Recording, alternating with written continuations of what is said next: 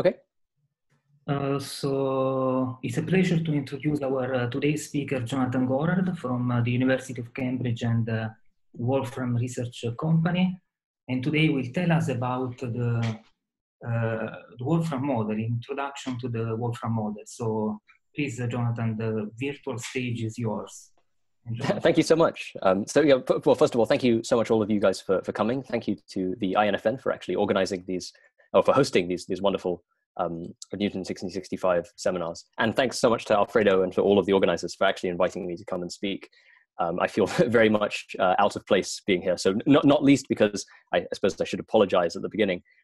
I'm very much not a high energy physicist. I'm a mathematician, but nevertheless, I hope I can say something that might be of interest to you guys, and my apologies if not. So this is intended to be a very short, necessarily rather terse, but hopefully self-contained introduction to this thing called the Wolfram model, which is a new discrete space-time formalism that I guess you can think of as being kind of a sibling of things like the causal set theory and causal dynamical triangulation programs, and arguably a more distant cousin of the whole kind of loop quantum gravity, spin network, spin foam story. So it's a discrete space-time formalism based on what are called hypergraph transformation rules or set substitution systems. And I'm going to try, first of all, to explain exactly what that means. So, but first things first, I should sort of state right off the bat that all of the original research that I'm going to be presenting here was done in collaboration with Stephen Wolfram and Max Piskunov. This particular talk will be based on primarily on two of the preprints by myself and Stephen, covering some elementary properties of the model and some of its relativistic and gravitational implications. But there's much more to say than I can reasonably fit into a 50-minute talk. And so for those of you who are interested in finding out more, that there's you can download all of our research materials, our papers, our preprints, everything from the Wolfram Physics research website. Okay. Anyway, let's start with the basics. So what is a hypergraph? That part's easy. So a hypergraph is a generalization of an ordinary graph in which one has hyperedges that, rather than connecting exactly two vertices, can connect any arbitrary non-empty subset of vertices. So in the case of a directed hypergraph or an ordered hypergraph, you can think of this as being just a collection of ordered relations between elements. So on the left here, we have a collection of ordered arity 2 relations, binary relations, that therefore corresponds to a directed graph. And on the right here, we have a collection of arity 3 relations, which therefore corresponds to a hypergraph in which each hyperedge connects exactly 3 vertices.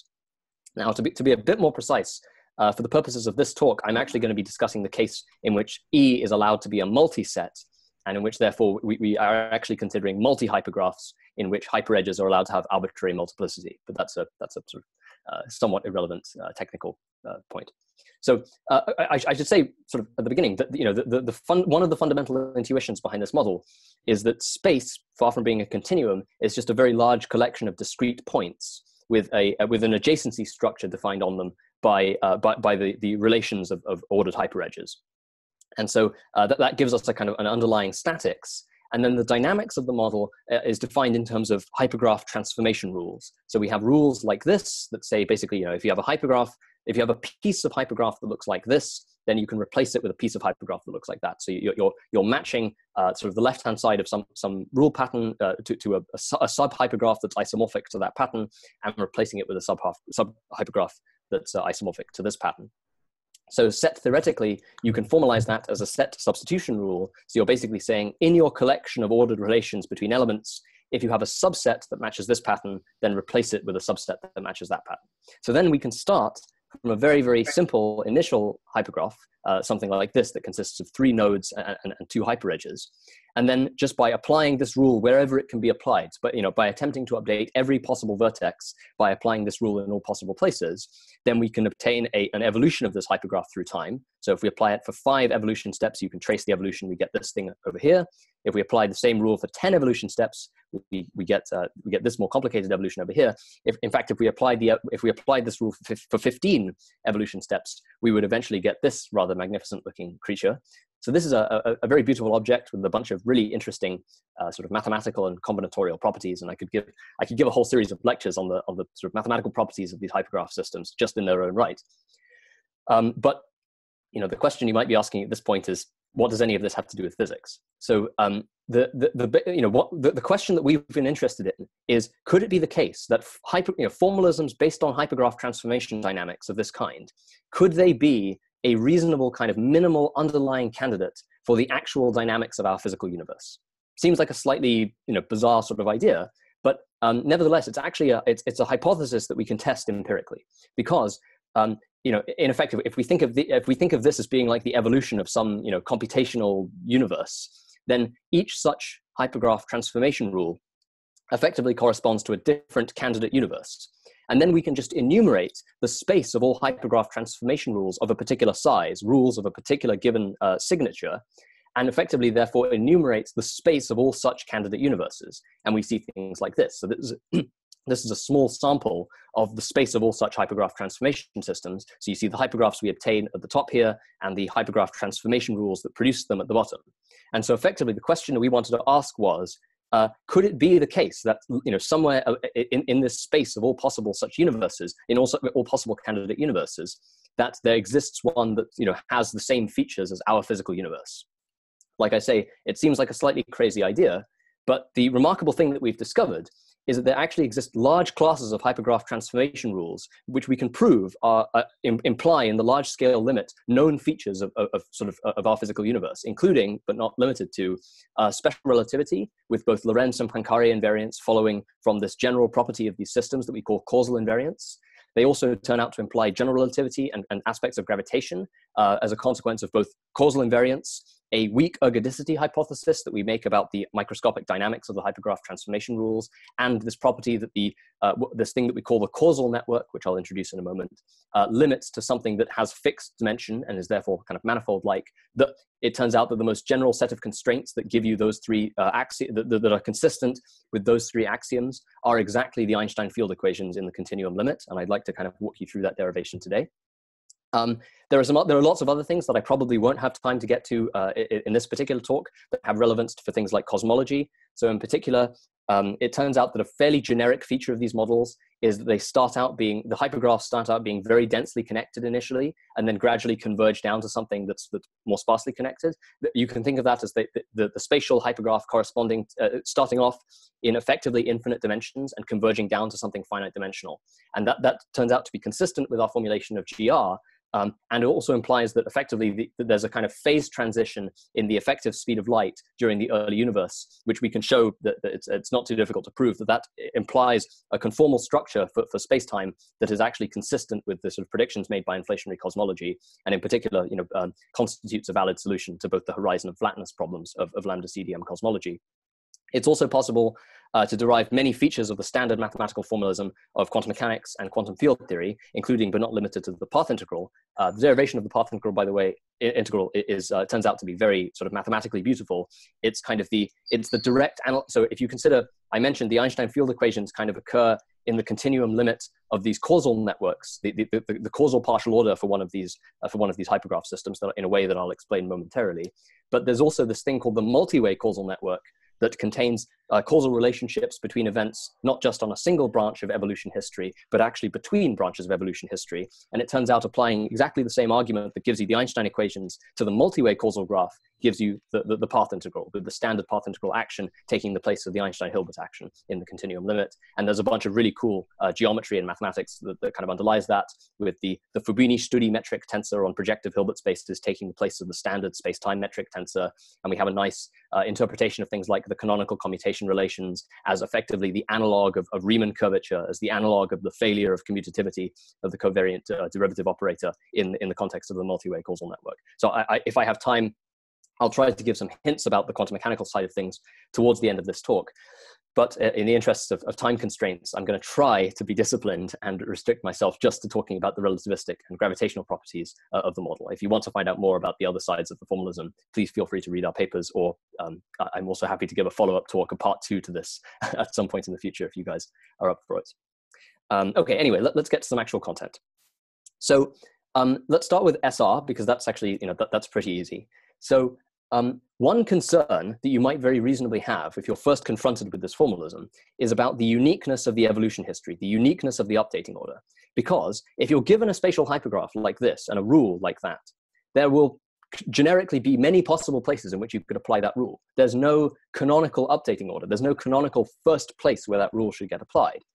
By the way, I mean, I'm skipping ahead a bit, but that statement that there's no canonical updating order for hypergraphs turns out in the continuum limit to correspond to the statement that there's no preferred reference frame in the universe. So effectively, if you consider the sort of sets of space-like separated updates or updating events that you could apply, in other words, the sets of updating events where the inputs don't overlap, they don't make use of the same collections of nodes, there will in general be many different possible sets of space-like separated updating events that could be applied in parallel without conflict. And each one of these corresponds to a different possible updating order for the hypergraph. And in general, these different updating orders will yield different evolutions. They will yield non-isomorphic spatial hypergraphs. So you might very reasonably be concerned that the evolution of one of these Wolfram model systems is non-deterministic. And that's a very, very good concern.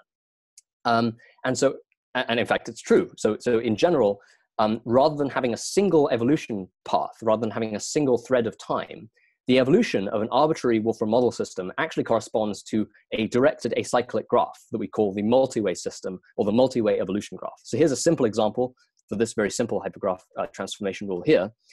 So the multi-way evolution graph is, as I say, a directed acyclic graph in which every node is a particular hypergraph, corresponds to a particular state of the universe. And every gray edge, every directed edge here corresponds to a rewrite operation. So it corresponds to an application of this rule. And so the multi-way system, the multi-way evolution graph, effectively parameterizes all possible evolution histories, all possible updating orders for this Wolfram model system. And so, again, we come back to this question of, so how can you get a deterministic evolution? Well, it turns out there exists a large class of these hypergraph transformation rules that satisfy a property we call causal invariance, which I'd like to define for you in just a moment.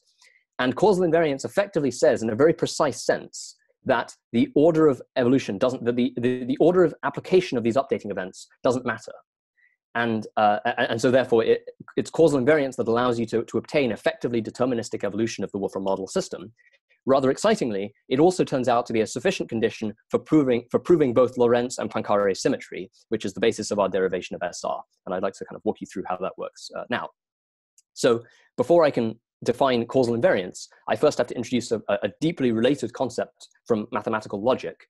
So in the theory of abstract rewriting systems in logic, there's this concept we call confluence or global confluence, which is in older texts, I think it's referred to as the Church-Rosser property because of its relation to the untyped lambda calculus that was investigated by Alonzo Church and J. Barclay Rosser back in the 1930s. And so an abstract rewriting system, or an ARS, is just a set of elements, which we'll call A, equipped with some binary relation, which we'll call arrow.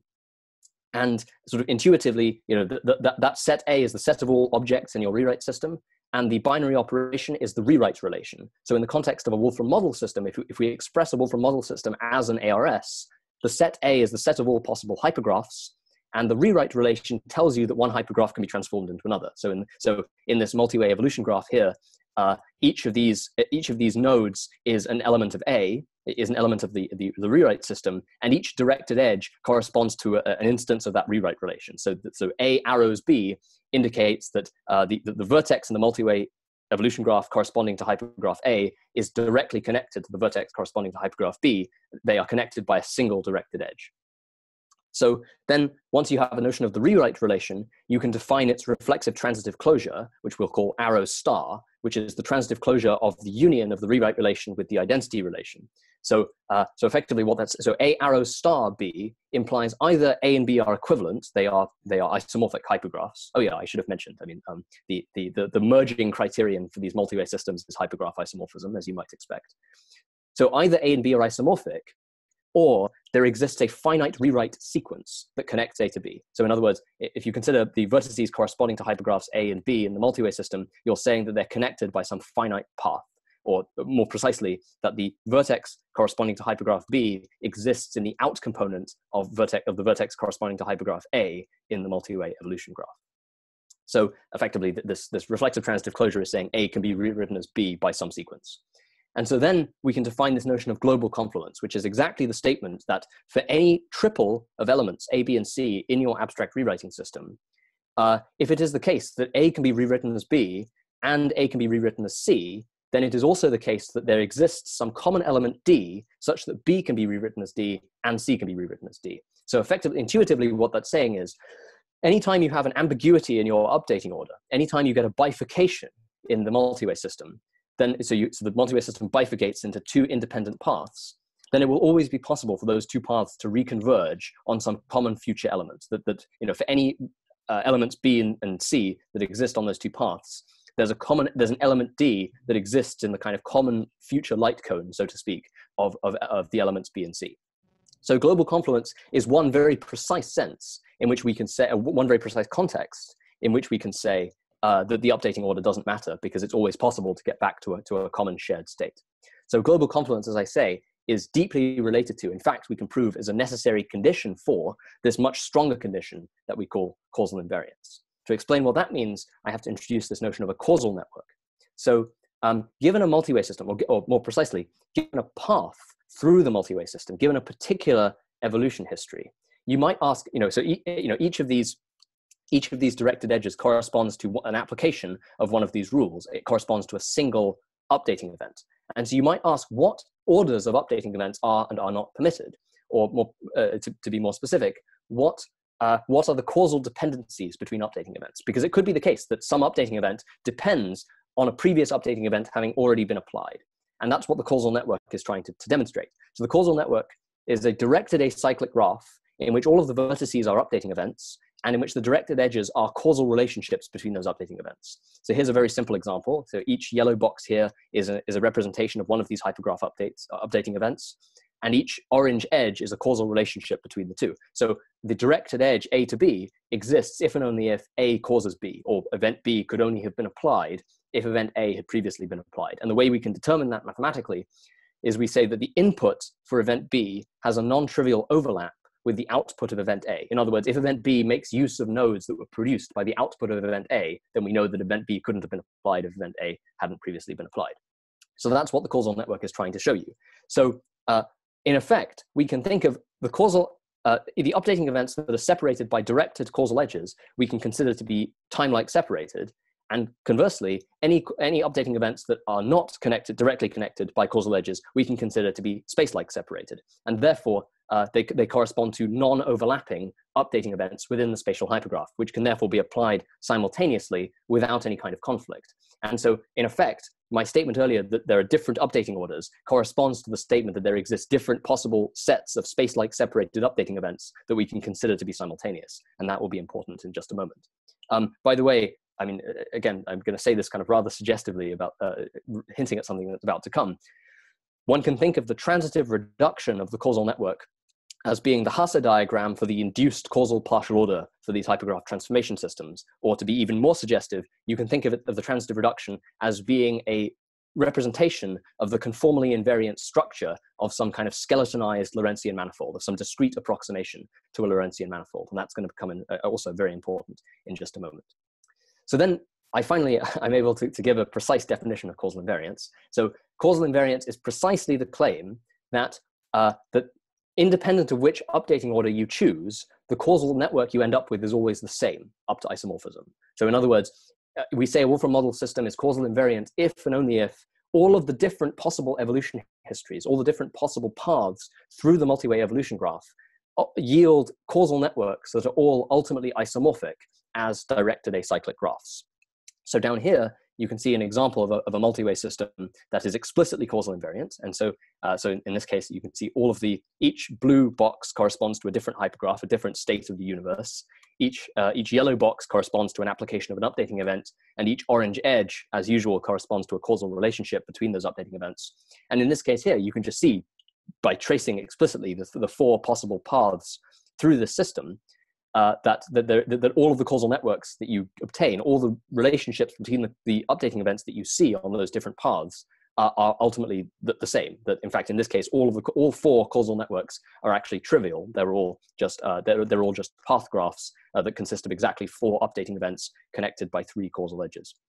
So I already mentioned that global confluence is a necessary condition for causal invariance. We can prove that if the system is causal invariant, then it's necessarily globally confluent. But perhaps more excitingly, we can also prove that if the system is causal invariant, then it also obeys Lorentz symmetry. In fact, we can prove it obeys Poincare symmetry, and in a slightly strengthened form, we can even prove it obeys local Lorentz symmetry, which forms part of the basis of our GR derivation that I want to show in a minute.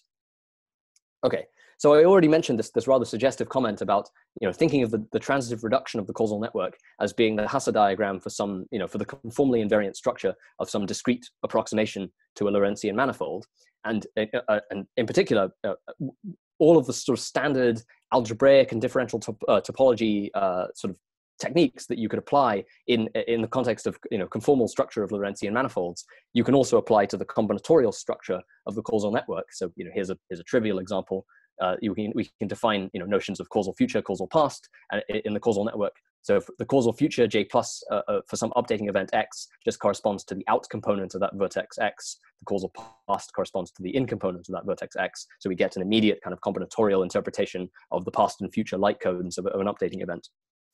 Okay, so as I've sort of mentioned a couple of times now, that one can think of these different choices of updating order as corresponding to different choices of space-like separated updating events to consider to be simultaneous. So each one of those can effectively be thought of as a different choice of foliation of the causal network into simultaneity surfaces, into space-like hypersurfaces, into sort of collections of updating events that are space-like separated in the sense that they are not directly connected by causal edges. And so each such foliation of the causal network corresponds to a different possible updating order for the spatial hypergraph. So if we consider this very simple hypergraph transformation rule here, we can do a layered digraph embedding of the causal network like this. And then we can pick the kind of default foliation choice, which happens to correspond to our default choice of updating order for the hypergraph. And so you can consider this as being the causal network foliation as seen by an observer in some rest frame. And then so that observer sees this particular sequence of hypergraphs in their evolution history. But the point is, there will generically be many different foliations of the causal network into simultaneity surfaces of events that are nevertheless consistent with the causal partial order. And so here's a different foliation that we could have chosen. It's a slightly more complicated one. And so, but this foliation is still perfectly compatible with the causal partial order. And so an observer in this foliation would see this very different sequence of hypergraphs. So in particular, for instance, you can see here, the third hypergraph as seen by this observer is clearly non-isomorphic to the third hypergraph as seen by this observer. But this is still nevertheless a valid choice of updating order. Here's the key point though. Causal invariance guarantees that the conformal structure, that the combinatorial structure of the causal network is unchanged between different choices of updating order. And so in particular guarantees that if you make some parameterized change of foliation of the causal network, then even though your ordering of space-like separated updating events will change, the ordering of your time-like separated updating events, i.e. those updating events that are specified by the causal partial order, that are linked by directed edges, will always be preserved. And so in the particular case where your foliations are spatially flat, in a sense that I'll define in a minute, this corresponds precisely to the statement of Lorentz symmetry, and therefore is the thing that guarantees that these models are compatible with special relativity. And in fact, if you think about it, that's actually pretty obvious, because as I mentioned, the causal network is some discrete approximation to the conformal structure of a Lorentzian manifold. And so in particular, the causal invariance, the statement that there is just a single causal network up to isomorphism that's defined uniquely, corresponds to the statement that the combinatorial structure of the causal network is invariant under the action of the conformal group. And so because both the Lorentz and Poincare groups are subgroups of the conformal group, Lorentz and Poincare symmetry follow pretty trivially. And if you want to, you can then go and derive all of the standard properties of the Lorentz transform kind of from first principles. So like, here's a one-dimensional hypergraph evolution whose causal network happens to be this rather simple grid-like structure. And so we can construct a default foliation that we can think of as corresponding to the updating order as seen by an observer in a rest frame. But if we wanted to, we can construct a boosted foliation in which we now get this different evolution order that we can think of as being the evolution order of the hypergraph as seen by an observer moving at some finite velocity with respect to the rest frame. And so in particular, but by sort of elementary geometry, we can see that whereas this observer takes 14 evolution steps to move from the initial hypergraph to the final one, the observer in the rest frame takes only 11. And so, as I say, with sort of basic geometry, all the standard features of time dilation, length contraction, relativistic mass transformation, those can all be derived from first principles. For the full gory details of all that, go and see our papers. Okay. there's one crucial sort of mathematical subtlety that I've kind of glossed over in doing this, which you may have noticed, which is that I kind of introduced this concept of a causal network foliation by a sort of sleight of hand move. And so those of you who are kind of more mathematically inclined might very reasonably be asking, what exactly is a causal network foliation? How do we think about them? How do we parameterize them, and so on? That's a very good and legitimate question. So it turns out it's a slightly mathematically non-trivial story, but actually we've been able to make extensive use of the techniques of geometric quantization and canonical Hamiltonian quantum gravity to effectively derive a discrete approximation to the ADM formalism in standard general relativity.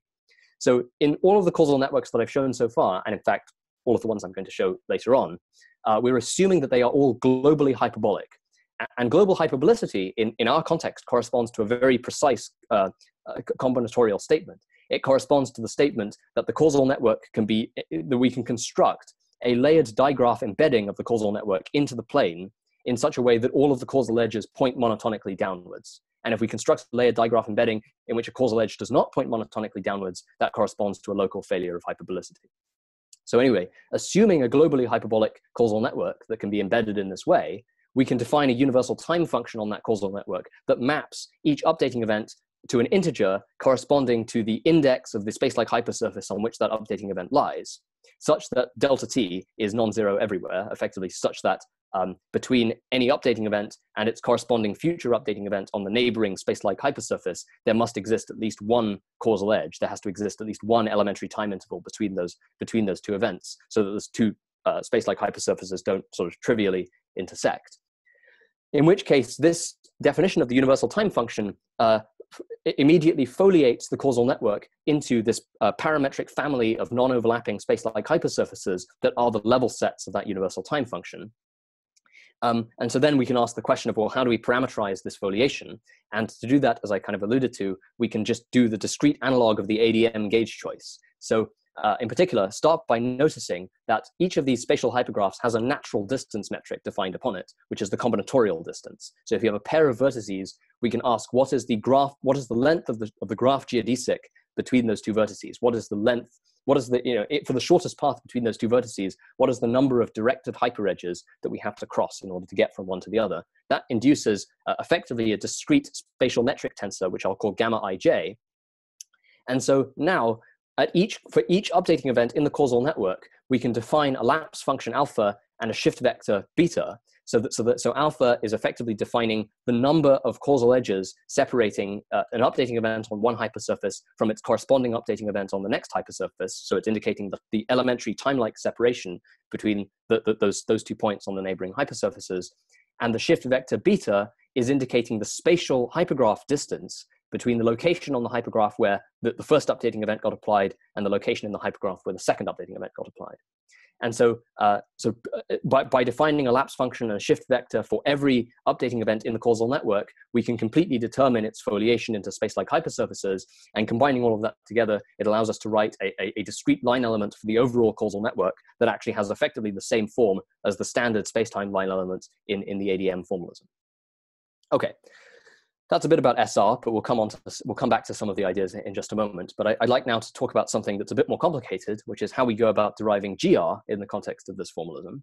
So because this is a slightly more involved procedure, I'm going to start, for the purposes of kind of pedagogy, I'm going to start from a toy case, which is considering curvature just in spatial hypergraphs, before moving on to the full space-time case, which is considering curvature in causal networks. So first, very obvious thing to say is, of course, these networks that we're considering, the hypergraphs and the causal networks that we're considering, are obviously not manifolds. They don't have manifold structure. They don't satisfy the axioms of a manifold. So we can't just define something like a Ricci scalar on something like a spatial hypergraph, which might seem like a problem.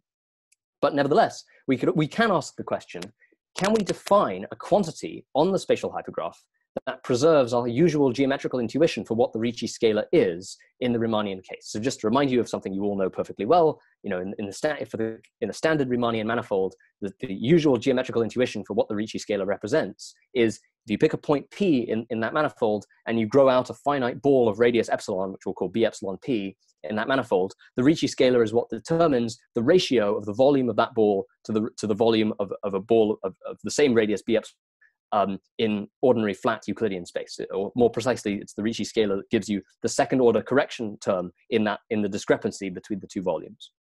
So a mathematically equivalent way of making the same statement that turns out to be slightly more directly amenable to the hypergraph case is if you consider a finite geodesic ball B epsilon P centered at point P, and you parallel transport all the points on that ball to a neighboring point, to a ball centered on a neighboring point, which we'll call B epsilon Q, then you can ask the question, what is the average distance, or what is the ratio of the average distance between a point on B epsilon P and its corresponding point mapped after parallel transport onto B epsilon Q? What is its ratio to the actual distance between, the metric distance between points P and Q, which we'll call delta? And so again, that ratio turns out to be up to second order determined by the Ricci scalar at point P. And this is in the limit as both the radius epsilon goes to 0 and the separation distance between the centers, delta, goes to 0. So, so then you might ask, well, can we define an analogous quantity on one of our hypergraphs? And the answer turns out to be yes. So this is a mathematical problem that's been worked on by many people, including folks like Robin Foreman, Jürgen Jost, and others. But in our particular research, we've made use of and extended many of the mathematical constructions that are due to Jan Olivier. So Olivier in particular has constructed a generalization of the Ricci scalar that applies to arbitrary metric spaces, including discrete metric spaces, which include, of course, directed hypergraphs. So the big picture intuition behind Olivier's construction is that you generalize the notion of a volume measure given by a geodesic ball in a manifold to a probability measure in your metric space. And then this concept of the average distance between a point on the geodesic ball and its corresponding point after parallel transport then becomes a measure of the Wasserstein distance, the transportation distance from one measure to another measure. Okay, so just to remind you all of a bit of elementary measure theory, if you have a Polish space X that's equipped with a metric D, and it's also equipped with a Borel sigma algebra, then we can define a set of, so for each point in the metric space X, we can define a probability measure mx that has finite first moment, and where the map going from the point X to the measure mx is itself a measurable map, in which case we call the set of all such probability measures a random walk. And so this random walk then allows us to define the Wasserstein distance metric on the metric space. So, okay, those of you who know about measure theory will know that there are actually infinitely many different Wasserstein distances of all kinds of different orders, but actually we're just interested in the boring case, the first order case, which is the one Wasserstein distance. So if you have two probability measures, mx and my, you can ask, the Wasserstein transportation distance is the optimal transportation distance between those two measures. So the standard intuition is it's like an earth mover distance. So if you think of the measure mx as being like a sand pile, heaped at position x, then the Wasserstein distance is telling you the amount of work that you need to do to disassemble the measure at position x, transport it over to position y, and reassemble it at position y. And so we can express that formally as an infimum taken over the set of all probability measures defined on the Cartesian product of the metric space with itself, which effectively designates the couplings between those random walks that project onto the measure mx and those random walks that project onto the measure my. That gives us the one Wasserstein distance. And so then, as I say, we think of that as being like this notion of the average distance between points on two geodesic balls, in which case Olivier gives us this construction of the scalar curvature. So if you have two points P and Q that are nearby, that are separated by some distance epsilon in the metric space, then the Olivier-Ricci scalar at point P can be thought of as being 1 minus the ratio between the Wasserstein transportation distance from measure MP to measure MQ to the actual metric distance between the points P and Q.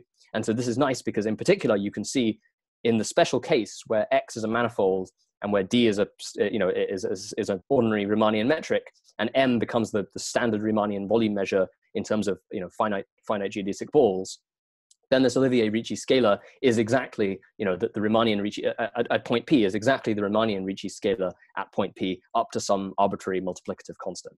And so this gives us the formal justification for interpreting geometrically these probability measures as being the natural generalization of the volumes of finite geodesic balls in some generalized manifold. So that's what we're going to use to define curvature in the context of a hypergraph and later on in the context of a causal network.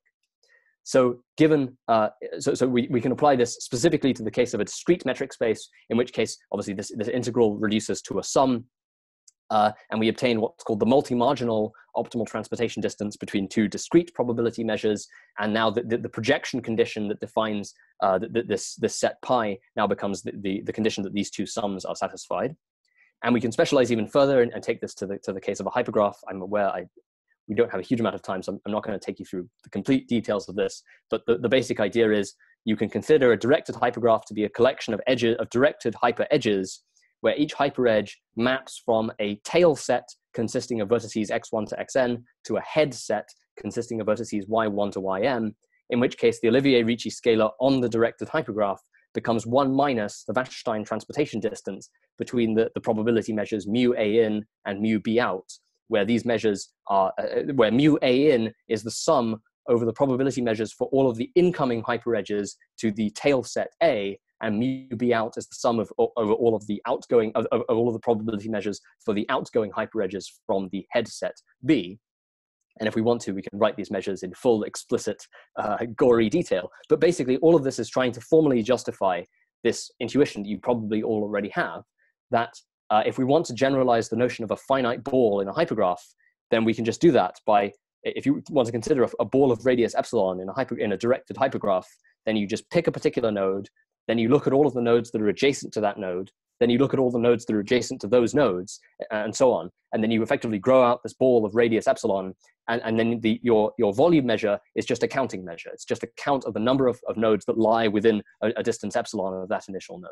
And so this derivation shows one that in fact it does indeed satisfy the axioms of a probability measure, and therefore we're correct to interpret it as being something like a volume measure. And so then, once we have this notion of a geodesic ball in the hypergraph, of course, then this notion of the average distance between a point on the geodesic ball and its corresponding point after parallel transport simply reduces to the one Wasserstein distance between those two probability measures, mu a in and mu b out, with respect to the standard induced hypergraph metric that I mentioned earlier, the combinatorial metric between any pair of vertices, the number of directed hyperedges that you have to traverse to get from point A to point B. One thing that's worth mentioning, by the way, is that actually Olivier's construction is a little bit more general than we actually need it to be, because in particular it allows, via definition of this function epsilon, it allows one to consider hyperedges that have arbitrary weights associated with them. Turns out for our derivation of GR, we don't need that. We actually consider only the case where each hyperedge has a unit weight, and therefore corresponds to a single unit of kind of elementary spatial distance. But it's worth mentioning, if you want to derive kind of torsion metrics and things like that, then you can also define hypergraphs where different hyperedges have different weights. Okay, so the reason for introducing all of this complicated formalism is now to be able to rigorously justify us doing effectively dimension and curvature calculations in the context of directed hypergraphs. Because now what we can do is we can say, take a spatial hypergraph that corresponds to flat n-dimensional space, and let's grow a geodesic ball of radius r and ask how many nodes lie within that geodesic ball. And of course, if it corresponds to flat n-dimensional space, that function will grow exactly like r to the n. We now know that if it corresponds to a curved n-dimensional space, that there will be a second order correction factor that is now proportional to the Olivier-Ricci scalar curvature. And so this information allows us to do dimension and curvature estimates on arbitrary hypergraphs. So here, for example, obviously these hypergraphs are very simple because they just correspond to flat grid-like two-dimensional and three-dimensional space. This is a more complicated kind of hypergraph. This is a hypergraph produced by one of our rules that we actually know limits to an asymptotically flat structure that is therefore kind of like a two-dimensional manifold. And in fact, we can see by doing this, essentially a logarithmic difference estimate of the dimension, that it is approximately two-dimensional, but with certain higher order corrections that are proportional to the curvature. Moreover, even in cases where there isn't an obvious manifold-like structure, we can still define, in a meaningful sense, notions of dimension and curvature. So like here, we take up one of these hypergraphs. The geometry of this thing is much more complicated. It doesn't seem to have a meaningful emergent geometry, doesn't seem to correspond to a meaningful manifold structure, but nevertheless, we can still define its dimension and curvature. And so in this particular case, it appears to correspond to something of dimension roughly 2.5, which of course indicates that because we're using an approximation to the Hausdorff dimension as opposed to the topological dimension. There's no rule that says it has to be integer. It has to be the structure has to be integer dimensional. And so, and actually, I might talk towards the end about some of the implications that has for a kind of generalization of GR that applies in fractal dimensional manifolds. But that's a topic for another talk. So these dimension estimates were just computed using a very simple logarithmic difference estimation. One really important thing that you will have noticed is that because unlike a manifold, which has a fixed dimension, or at least the connected component has a fixed dimension for some manifold, these spatial hypergraphs don't have a dimension that's defined a priori. The dimension and the curvature both emerge from the combinatorial structure. So in particular, there exists this subtle trade-off. When we compute this function n for the volume measure, there exists a trade-off between the exponential contribution from the dimension and the quadratic contribution from the curvature.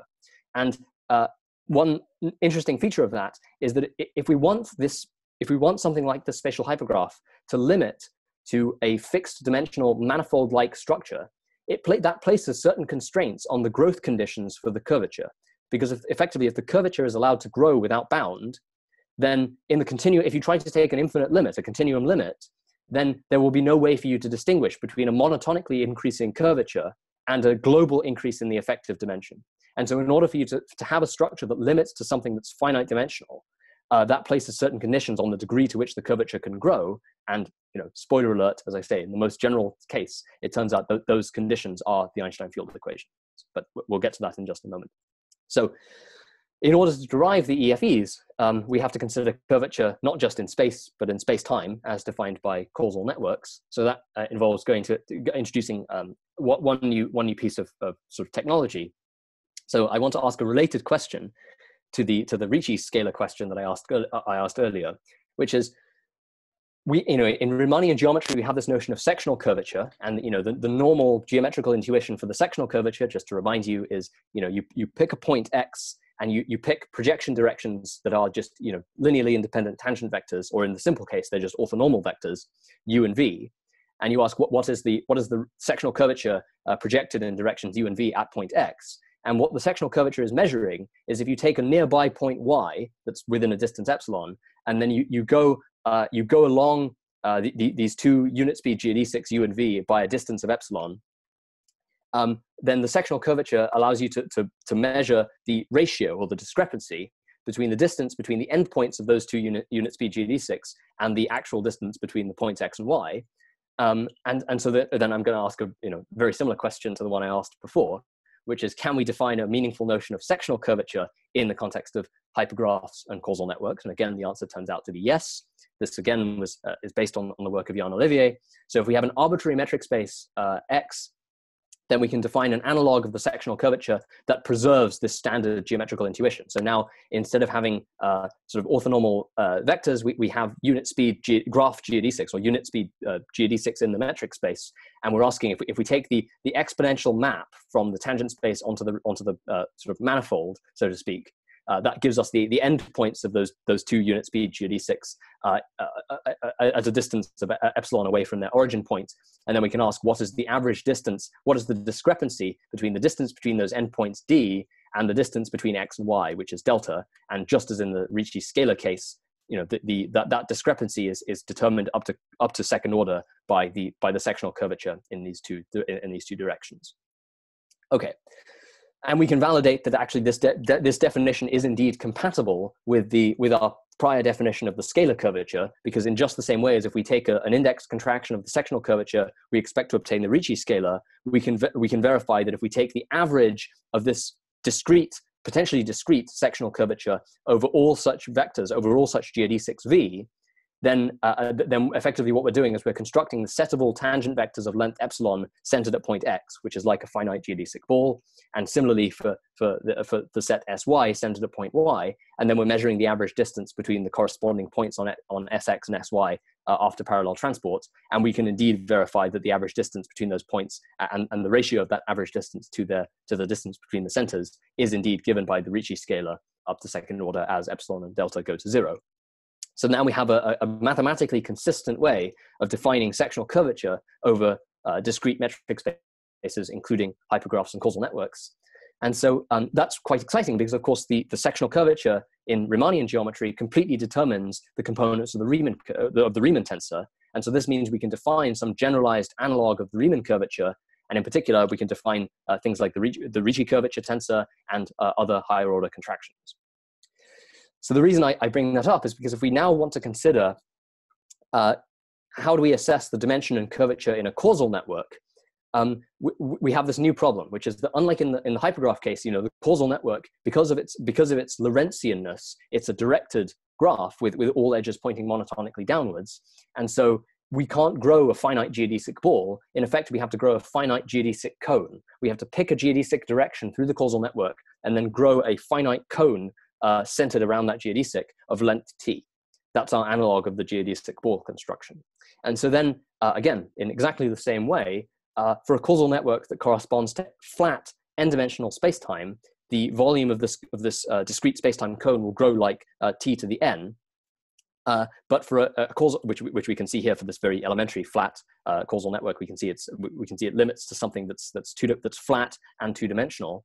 But for causal networks that correspond to curved spacetime, there's now going to be a correction term that we now know is proportional to the projection of the Olivier-Ricci curvature tensor in the time-like direction. So in other words, when we picked that geodesic direction through the causal network on which to center this space-time cone, we're now projecting the Olivier-Ricci curvature tensor in that time-like direction, and that projection is giving us the second-order correction to the volume of the space-time cone in the causal network.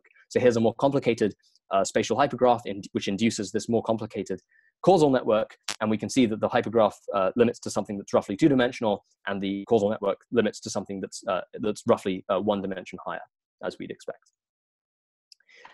Okay, so then this projection that we're doing, I mean, there's a lot of mathematical detail that I'm having to skim over here, but it's quite nice that, effectively, this notion of a tensor index defined on a causal network or a hypergraph is given just by a geodesic direction in the hypergraph or the network, and that's the sense in which we can define these projections of curvature tensors and so on. The time-like direction into which we're projecting the Olivier-Ricci curvature tensor is exactly the same as the time-like vector that we defined earlier on in the special relativity case when we were talking about when we were parameterizing these foliations. In other words, this time-like projection in the direction given by alpha times the normal vector plus beta.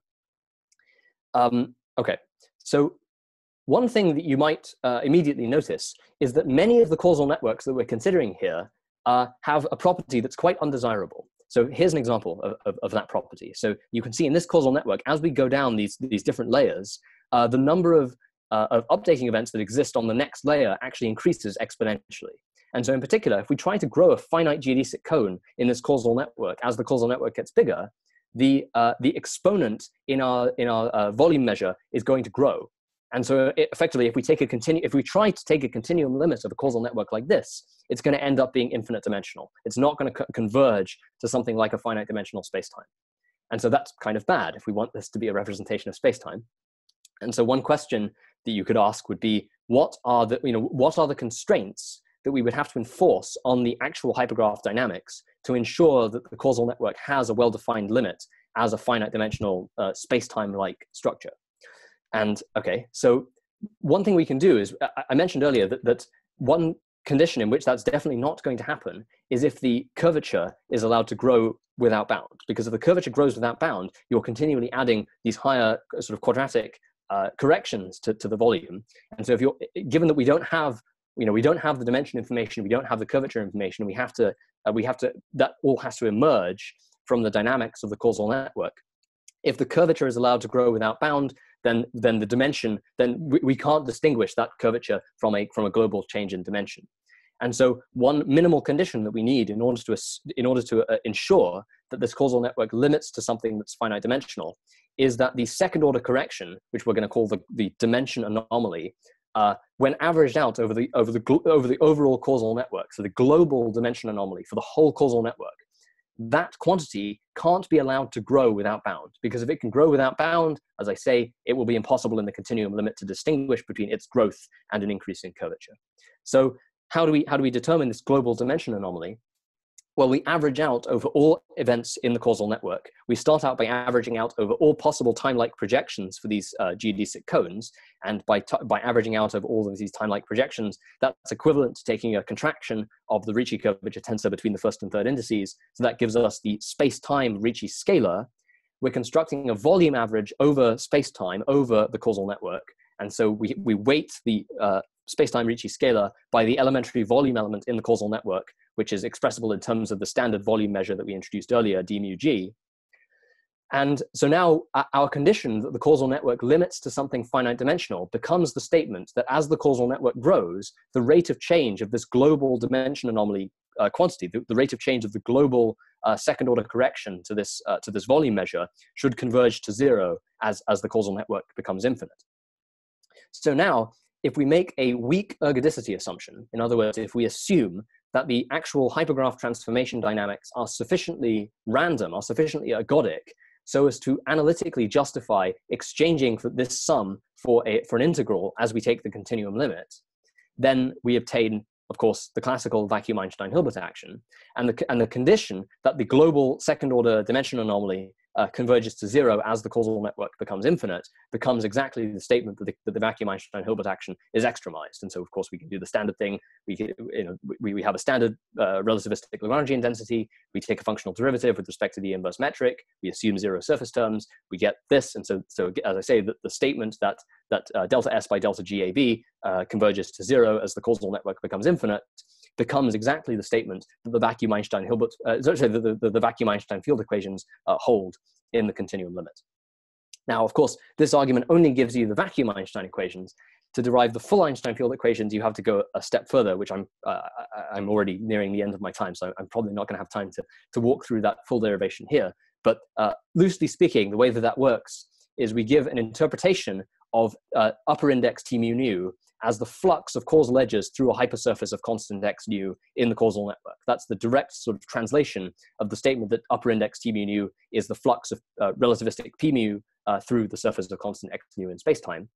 So effectively, energy in our model corresponds to the flux of causal edges through a space-like hypersurface. Momentum corresponds to the flux of causal edges through a time-like hypersurface. And then we note that a large fraction of the energy is associated with just maintaining the background space, just maintaining the background hypergraph. Then on top of that, there can exist local persistent topological obstructions that we have a combinatorial classification for in terms of this thing called the Seymour-Robertson theorem. And our sort of conjecture is that these localized topological obstructions in the hypergraph and in the causal network correspond to baryonic matter, correspond to elementary particles. And so these topological obstructions correspond to locally increased connectivity in both the hypergraph and the causal network. You can see an example of one propagating through a manifold-like causal network here. So this is kind of the minimal model of baryonic matter. So then if we subtract off all of the causal edges associated with the maintenance of space, and we consider only the causal edges involved in the maintenance of these baryonic matter contributions, these locally increased regions of connectivity in both the causal network and the spatial hypergraph also have to be accounted for when we're doing this dimensionality calculation. So in addition to the second order contribution from the curvature, there's also an additional contribution from the matter density, from the density of these topological obstructions. And so that has, when we run through the argument again, that has the effect of adding in a matter field term to the relativistic Lagrangian density. And so then, doing the same extremization argument yields the full Einstein field equations. Okay, so that's a little bit about some of the sort of relativistic and gravitational properties that we now kind of have proved to be the case for these Wolfram model systems. There's many, many more things that I really would love to talk about, but which we probably don't have time to cover here. One of the things that I've kind of mentioned briefly a couple of times is that, because unlike in conventional differential geometry, our manifolds, which are these networks, these hypergraphs and causal networks, don't have a fixed dimension. Dimension can actually vary both locally and globally. And so this implies that our derivation of the Einstein field equations has assumed that the causal network has a fixed dimension in the limit and that the curvature is allowed to vary locally. But the point, and that's of course, that's how we get correspondence with standard GR. But of course, we could just as equally have said that actually the curvature is fixed globally and the dimension is allowed to vary locally. And we could also have, we could formulate a version of the Einstein field equations in terms of local dimension change that would also be perfectly valid. And we could also consider the fully decoupled case where both curvature and dimension are allowed to vary. And it turns out we've done a few initial computations about this, and they turn out to have a bunch of really interesting interactions with each other. So this implies a kind of a grand generalization of general relativity to the condition in which dimension is treated as a dynamical variable. This also, as I mentioned right at the start, has implications for cosmology, because if as seems to be the case in a large class of these models, one starts from a spatial hypergraph that exists in effectively infinite dimensions and then converges down to something finite dimensional, the conformal structure of that of such a universe turns out to be equivalent to a universe in which the speed of light is a dynamical scalar field variable, and in which there exists a phase transition in the effective speed of light during the early universe. And we can make correspondence with the so-called Petit-Albrecht model of variable speed of light cosmology, which yields a valid solution to the horizon and flatness problems, and sort of correctly predicts the large-scale homogeneity and isotropy of the universe without the need to postulate an inflaton field. That's another kind of rather interesting avenue of investigation. I also mentioned right at the start that there's a generalization of this whole argument that gives one the path integral.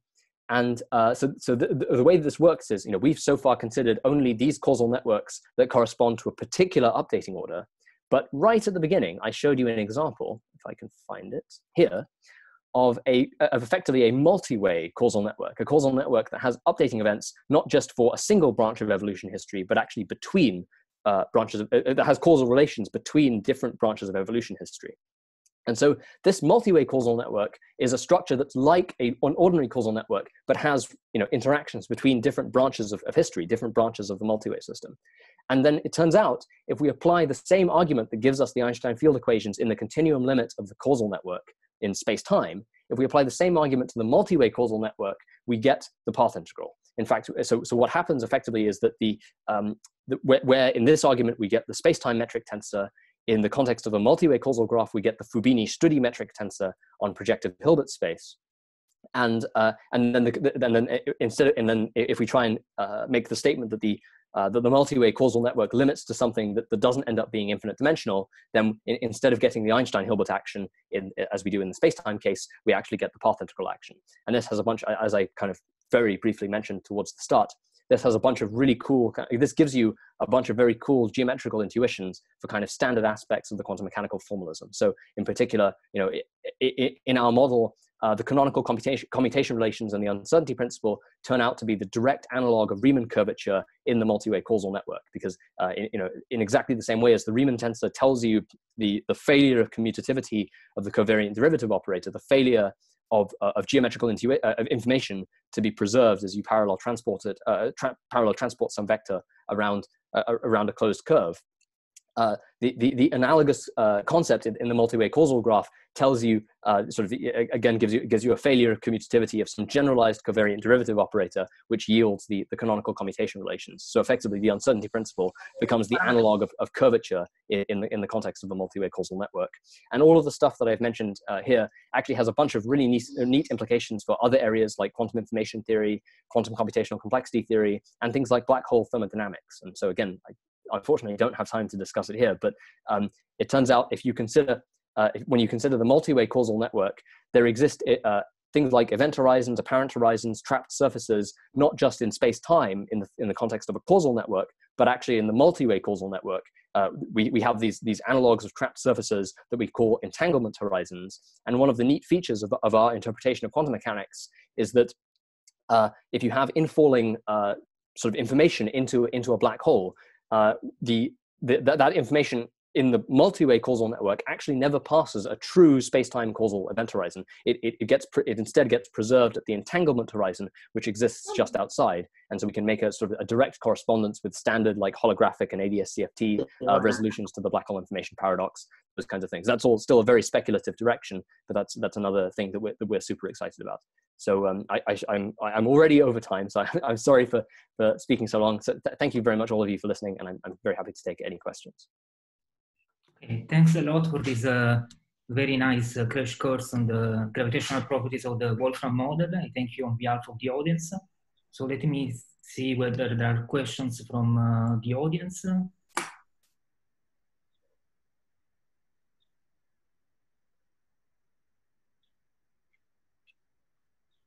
So maybe I can ask a very curiosity. So we know that the Einstein gravity is not the most general construction because it puts the torsion equal to 0 by end, basically. So in your language, is it possible to describe also these kind of effects? Yes, absolutely. So okay, that's a really good question. So I smuggled in the torsion freeness. I smuggled in the Levi-Civita connection before when I said that we're going to assume this function epsilon has a value of unity everywhere. So effectively, if you have a hyperedge that goes in one direction, there's also a hyperedge that goes in the other direction, and those two things have the same weight.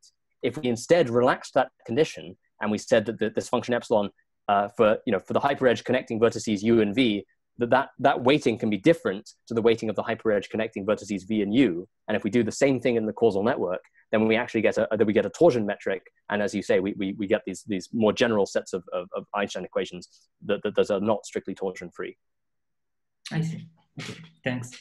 Oh, by the way, sorry, just on the context of on the subject of generalized sort of Einstein equations, another neat thing is that obviously the derivation that I showed you implies that there are sort of second order conditions on the curvature, but actually, if we depending on exactly how quickly we want the causal network to converge down to something finite dimensional, we can actually, under certain convergence assumptions, we can also derive higher order terms of the Einstein equations effectively. We can derive certain conditions on the Weyl curvature. We can derive conditions not just on the volumes of geodesic bundles in the causal network, but on certain convergence assumptions, we can derive conditions on the shapes of those geodesic bundles that give us sort of contribution to the higher order contractions of the Riemann tensor. That's another kind of generalized gravity story that we're also very interested to see how that works out.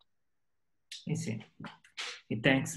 And other questions or curiosities from the audience? If I may, I wanted to ask about this introduction of the hyperbolic nature of the network you did at the beginning. Yes. So I wanted to understand if this is necessary to do, and you can only go on if you introduce this by hand, or at some point it naturally emerges from something else which I've missed in your talk. Is it a strict requirement you have to put in at the beginning of your construction, or you can go and do it without? That's a really great question. And so, I mean, the honest answer is we don't yet know.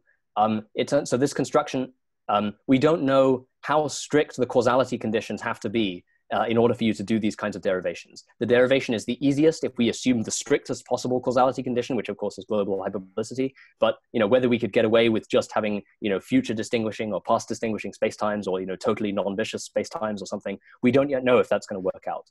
So to answer the second part of your question about how this condition emerges. So obviously, if you have there are two related instances in which you can get a failure of hyperbolicity in one of these causal networks. Either you have a loop in the causal network where you have a directed edge that goes back up again in your layered digraph embedding. That of course corresponds to a CTC, and we know that they sort of trivially violate global hyperbolicity. But actually, you can also have the case where you have a causal edge that connects 2 points on the same layer, that connects two events on the same layer. And that you can kind of think of as being like a degenerate case of a CTC. It's a CTC that takes you exactly 0 distance back in time. And that also, as I mentioned, corresponds to a local failure of hyperbolicity. So we do, in fact, this is not a natural feature of these causal networks. We do have plenty of examples of causal networks that have CTCs and which violate hyperbolicity in other kinds of ways, like related to these pairs of updating events that are connected by causal edges. It just happens to be the case that it's difficult to define to introduce a well-defined foliation if you have a violation of hyperbolicity. And given that the arguments I constructed about growing finite geodesic cones and things like that, they all kind of depend on this notion that you can define a well-defined you can introduce a well-defined foliation. The problem arises, of course, if you have a loop in your causal network, then it's kind of that there isn't a straightforward way you can introduce a foliation, you can introduce a space-like hypersurface that still respects the causal partial order. And that's a problem that we don't yet know how to solve. I'm not ruling out the possibility that we may be able to do the same constructions, as you say, by assuming kind of less rigorous causality conditions. I hope that answers your question.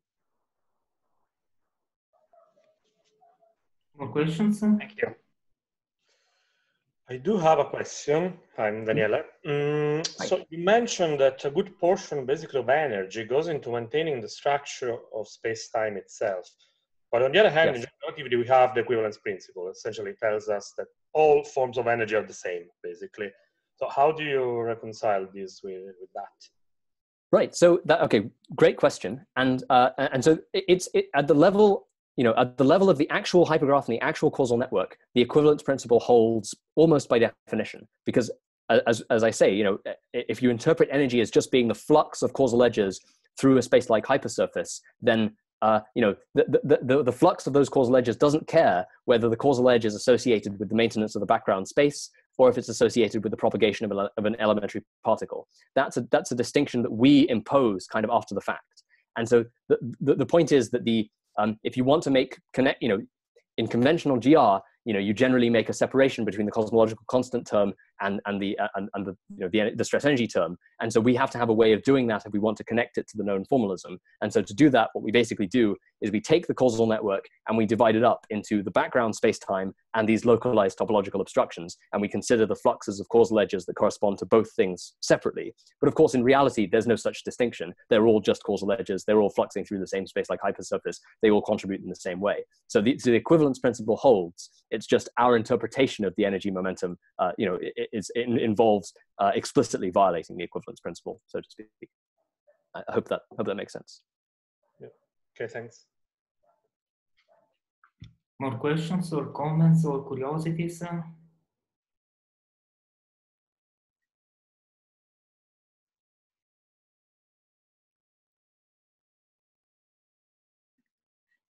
Just one final comment, maybe. There is a construction that is similar to yours by Arcania Med, who uses a cluster algebra, simple rules from cluster algebra to construct complex structures. So are you aware of this research? Can you comment on this? So I'm aware of the research. I don't understand it well enough to be able to speak. I don't understand the formalism of cluster algebras as well as I should, and so I can't really. I don't want to kind of speak about that specifically because I don't think I necessarily have anything sensible to say. One thing that is worth saying is, I completely agree that there is clearly a great deal of overlap between the stuff that Nima has been doing with cluster algebras and the amplitude-hedron program and all of that kind of stuff. And we'd be really excited. In fact, we're currently in the process of trying to convince Nima to come and kind of give us on the team a sort of crash course in what he's been doing and how it might connect to what we're up to. So it's a good question. I don't know the answer, but I agree. It's almost certainly going to end up being related. Okay, thanks. So any final comments from the audience? I don't see any. So, well, I thank you again for this very nice talk. Thanks for your time. And see you soon. It was my pleasure. Thank you so much for inviting me. It was really great to be here.